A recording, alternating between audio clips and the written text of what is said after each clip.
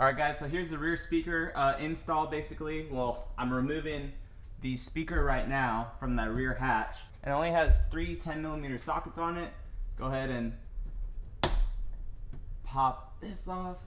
That's the harness for it. And the speaker just comes right out.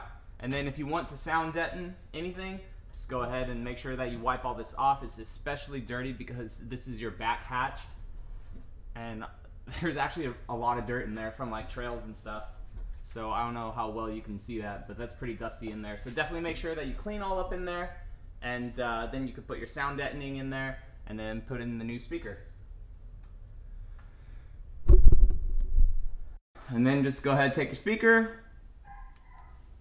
then just go ahead and take your speaker wire, boom, plug it in, and then you're good. And then tuck this away however you want to tuck it away. Actually, that works pretty well right there to hold it.